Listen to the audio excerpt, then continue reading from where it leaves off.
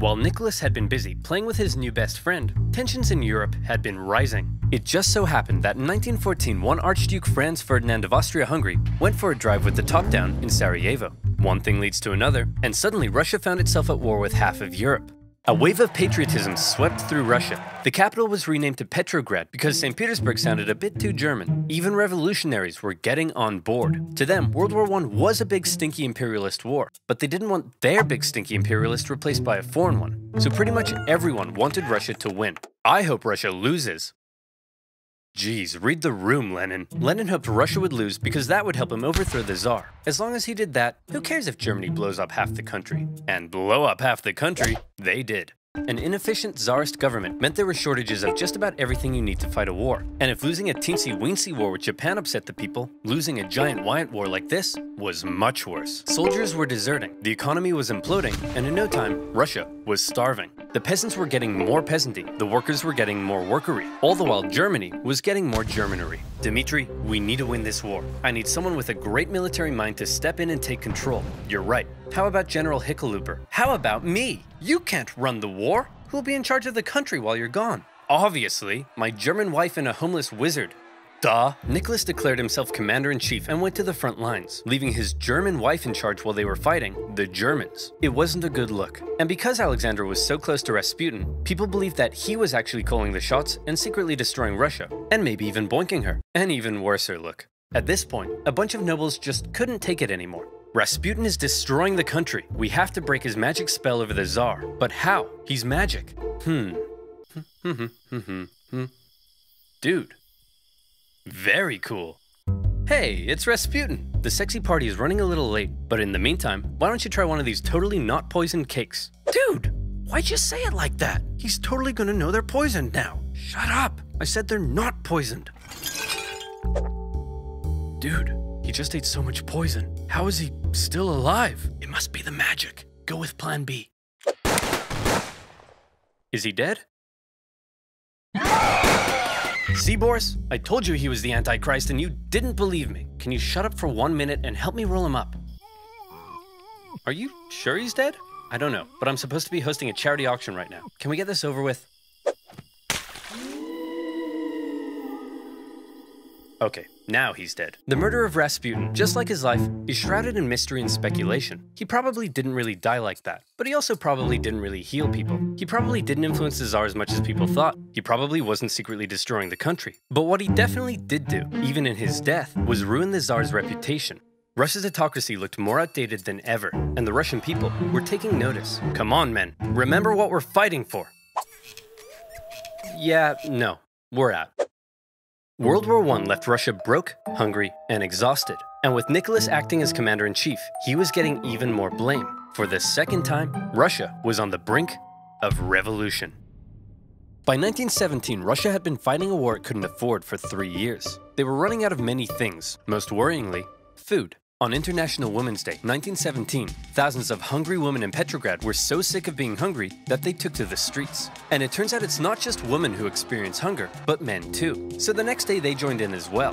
Gatherings on the streets were forbidden, but I'm not sure how you'd arrest 250,000 people. The crowds demanded an end to the war, an end to food rationing, and even an end to the Tsar's autocracy. Now, normally the troops would deal with this kind of thing, but as it turns out, soldiers get hungry too, and they were also tired of having to kill their fellow Russians so much. So entire regiments mutinied in the capital, and they joined the crowd as well, trashing symbols of the Tsar and his autocratic regime.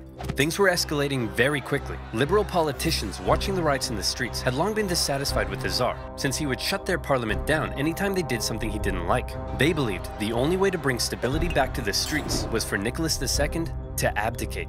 The riots continued. The police fired on soldiers. Soldiers fired on soldiers. The workers re-established the Petrograd Soviet. Politicians began arresting the Tsar's ministers. He may have been an autocrat, but he just lost complete control of his capital city. Talk about embarrassing. Nicholas, the troops have turned against us. The people have taken over the city. They've even cut my phone line. Hello? Hello? The phones are down. Things must be bad. I'd better go back there. Nicholas hopped on the next train back to Petrograd, but he never made it to the city.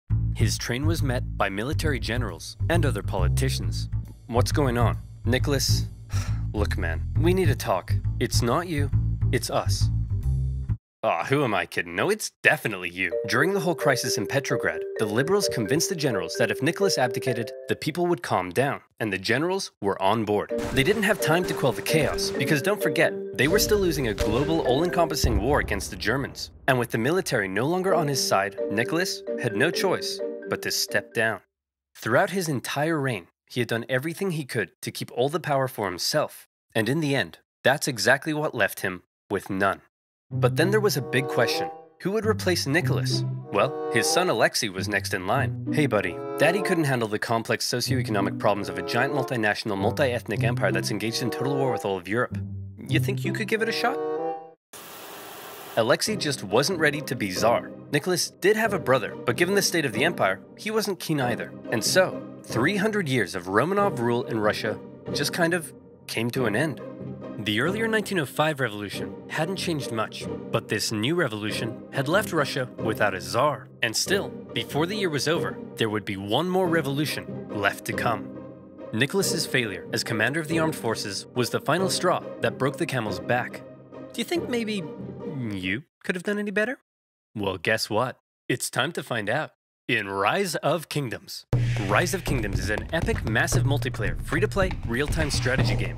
Choose from 11 historical civilizations, including Rome, China, or France. You can form alliances with other players, or conquer the crap out of them in real-time strategic battles. Oh look, it's Master Tactician and Handsome General Alexander the Great. If you want my advice, the troop is the most important chess piece in a battle. In Rise of Kingdoms, each troop can be controlled. To win a battle, you need to utilize careful positioning through unique troop formations, while using terrain to your advantage. I literally won the Battle of Gaugamela with fewer troops by using superior strategy. You're wrong. Joan of Arc! That's right, noob. Listen up. I'm about to drop some knowledge. The commander's skill is way more important. Each Rise of Kingdoms commander has their own unique skill. Look at me. I've added attack and defense buffs to my troops. Whoa. I'm also able to cure my wounded soldiers. Cool. And I can increase their wood gathering speed by 10%. Not as cool, but okay. In Rise of Kingdoms, the decision is yours. Now go ahead, choose your favorite real historical figure and lead your troops into real-time battle. Download Rise of Kingdoms now for free by clicking on the link in the description below. Join me and 50 million other online players and guide your civilization from a lowly clan into a great empire. Now where was I? Oh yeah, hungry woman, absolute chaos, and the end of the Tsar. Oh, hey guys, says here there's been a revolution, and the reign of the Tsars has ended. Oh, come on, I missed another one? Why am I even in this video? Well, it's not like you could have done anything. As long as there's a world war, you can't get back to Russia. Who wants to start a revolution?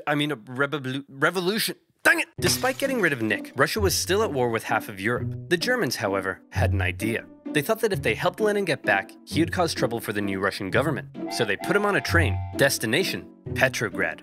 It was a long journey, and while Lenin was cooped up in his train, things in Russia were changing. Workers were taking control of their factories. Soldiers were socking it to their mean old officers. Without a Tsar, a big old power vacuum had opened up, and someone needed to fill it. The liberals proposed they be in charge, and they set up the provisional government. The workers, however, had already begun establishing local Soviets, largely controlled by the social revolutionaries and the Mensheviks. And since neither felt like they had the power to oust the other, Russia ended up in a classic dual power conundrum. The two coexisted, with the provisional government becoming the official government, and the elected Soviets issuing orders to the workers and soldiers. This power balance was delicate, and all it would take is one bold revolutionary to come along and give everyone a big-brained beatdown. Oh boy, Lenin's coming home. I can't wait for him to see all the great things we've accomplished, and I'm gonna show him my fan art. Oh look, here he comes now. Shut up, shut up! You all suck! The provisional government sucks, the Soviet sucks, even your fan art sucks!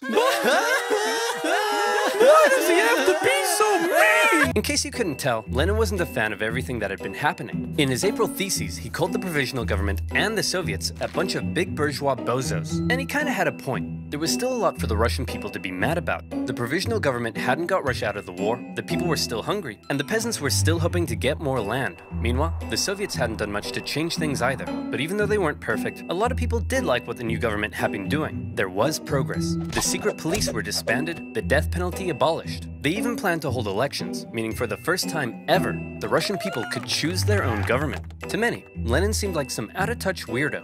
If Lenin wanted to go from whiny irrelevant zero to a hunky communist hero, he'd need to shake things up a bit. So he and the Bolsheviks came up with a hot new slogan that promised to give the people what the provisional government wouldn't. Peace. Don't like war? We'll end it. Land. You want land? We'll give it to you. Bread. Hungry? Scooby-Dooby-Doo. Lenin also called for all power to the Soviets, which meant getting rid of the provisional government and having the Soviets run the place. A communist dream. The people liked these slogans, and bit by bit, the Bolsheviks became more popular. Some Mensheviks even began switching sides. But even though the people thought Lenin's slogans rocked, as long as the provisional government didn't mess up, they'd continue to support it. So let's check in on the provisional government. Oh, provisional government, you've made a big mess. The provisional government lasted for just 9 months, but those 9 months were chaos. The people wanted Russia out of World War I, but Minister of War Alexander Kerensky thought instead of doing that, why not do the exact opposite? If the people saw more Russian victories, they'd have to support the new government, and that went just about as well as you might expect. These heavy defeats worsened the Russian economy and made the hungry people hungrier. And by now, I think you know what comes next. They trashed the place. More looting, more rioting, more violence. It was like the Tsar had never abdicated. Tens of thousands of armed workers took to the streets during some of the worst violence Petrograd had seen yet.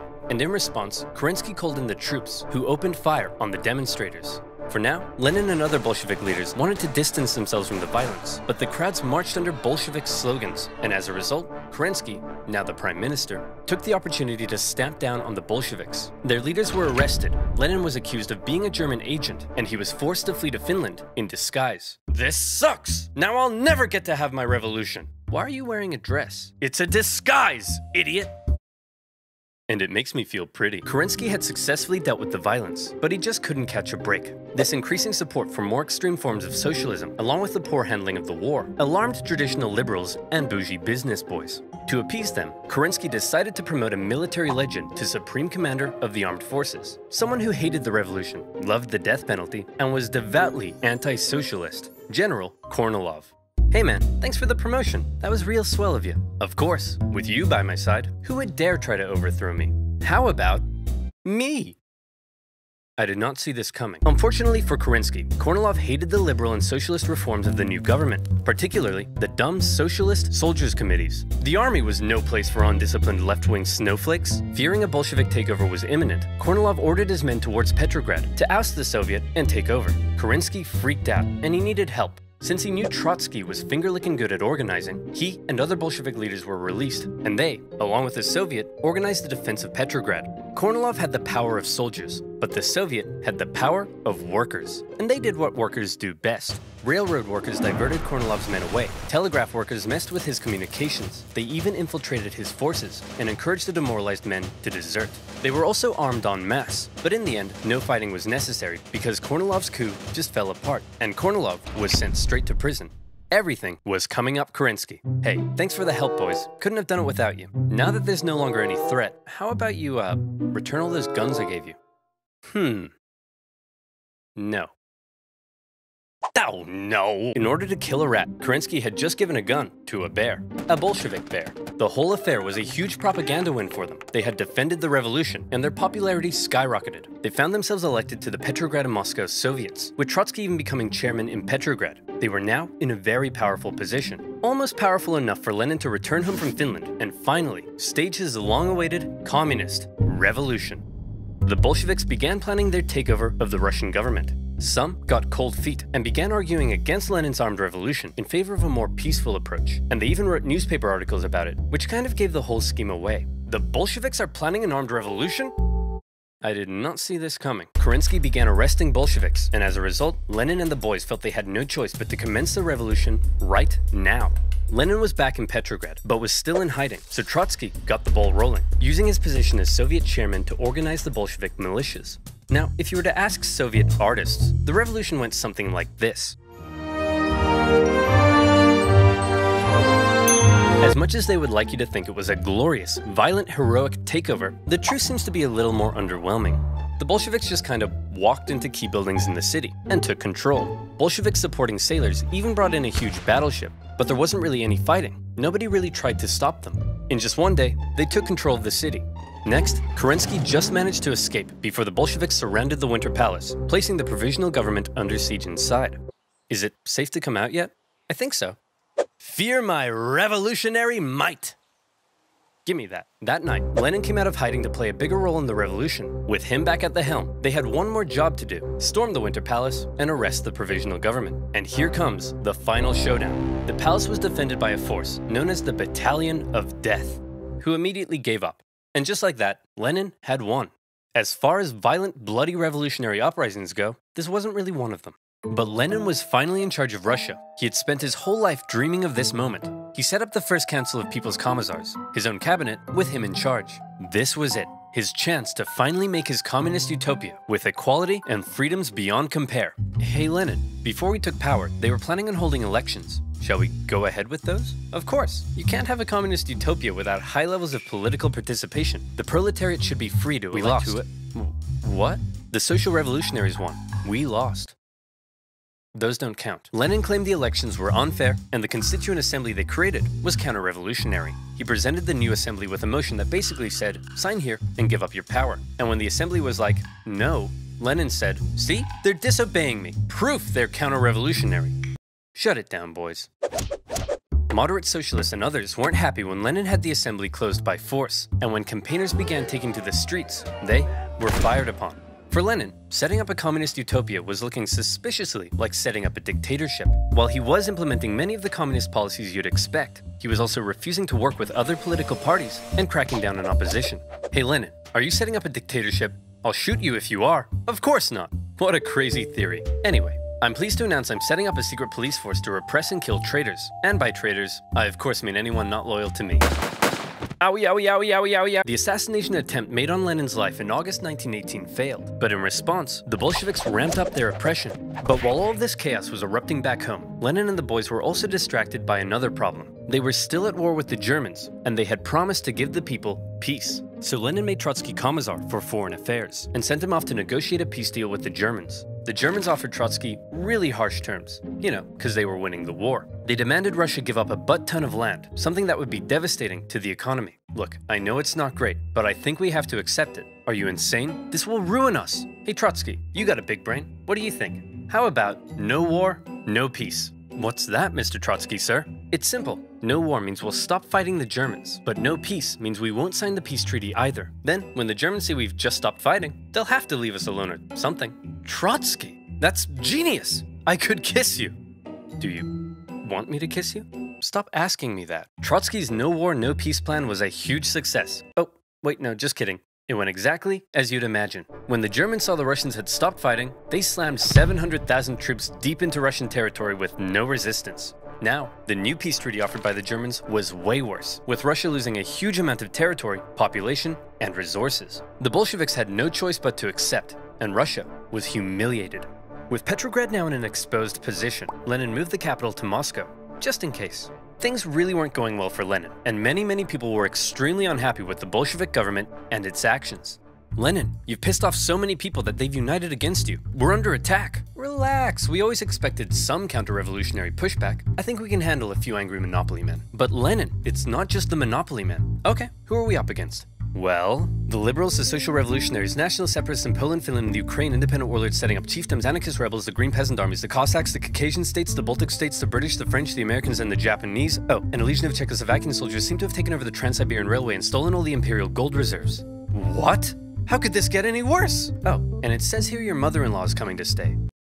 No! A variety of anti-Bolshevik forces had united together to topple Lenin's government, and Russia descended into a full-blown civil war. Now, the Russian Civil War was extremely intricate and would really need its own video, but essentially, the anti-Bolshevik white movement gained control of vast, underdeveloped areas, while the Bolshevik Reds controlled the industrial heartland. Using this to their advantage, along with the surprising military genius of Trotsky and the shocking disorganization of the White Army, the fortified Red Army gradually came out on top. It was an absolutely brutal conflict, with both sides committing horrendous atrocities. To maintain order at home, the Bolsheviks began the Red Terror, and the secret police would execute tens of thousands of suspected traitors. No one was safe from the violence, not even Nicholas himself. You've probably been wondering what Nicholas has been up to this whole time. Well, after his abdication, he and his family were placed under house arrest. At first, they were allowed to live in their usual luxury, but after Lenin took over, their conditions worsened. The Bolsheviks were just holding on to Nick until they could work out what to do with him, but the Civil War complicated things. The last thing they wanted was for Nick to be freed by the White Armies, and so, to stop this from happening, Nicholas's Bolshevik guards decided to act. It's not entirely certain whether Lenin ordered it or if the guards were acting on their own volition.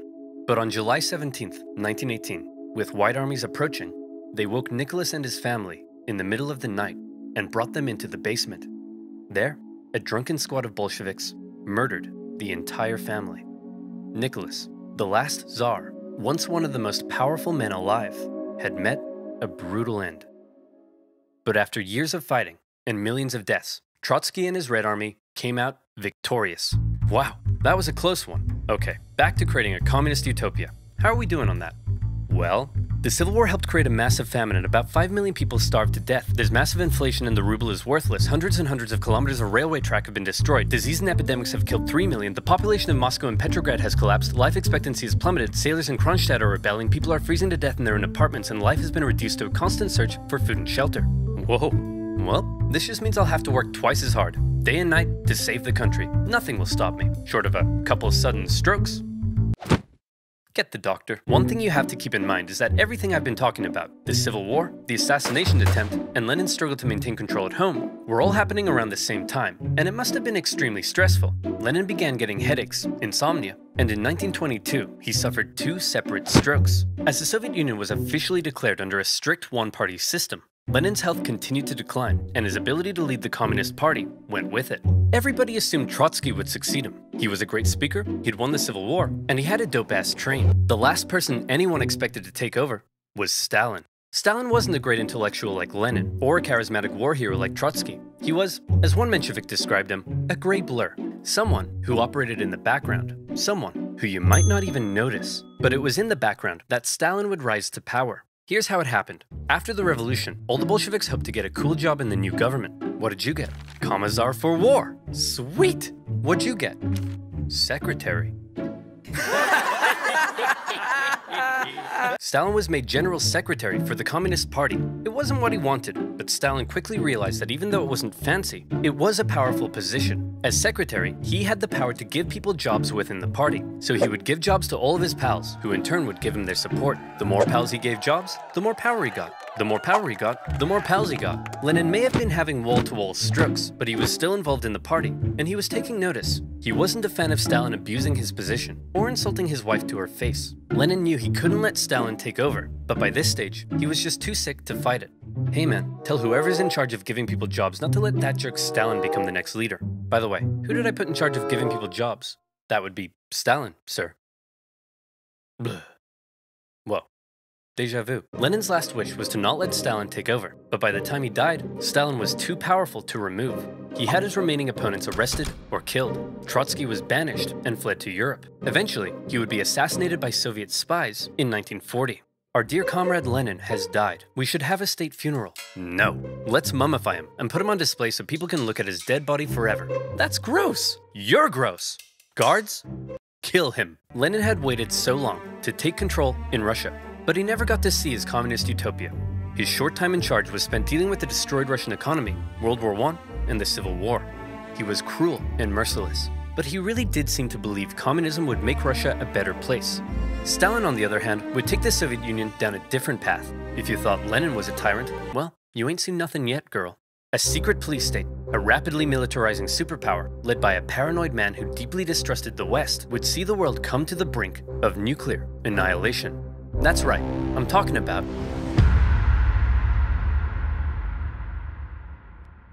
Remember to click the link in the description below to download Rise of Kingdoms for free. Fight alongside allies, conquer other players, and use superior tactics to emerge victorious in a strategic battle royale. Again, click on the link in the description below, and I'll see you there.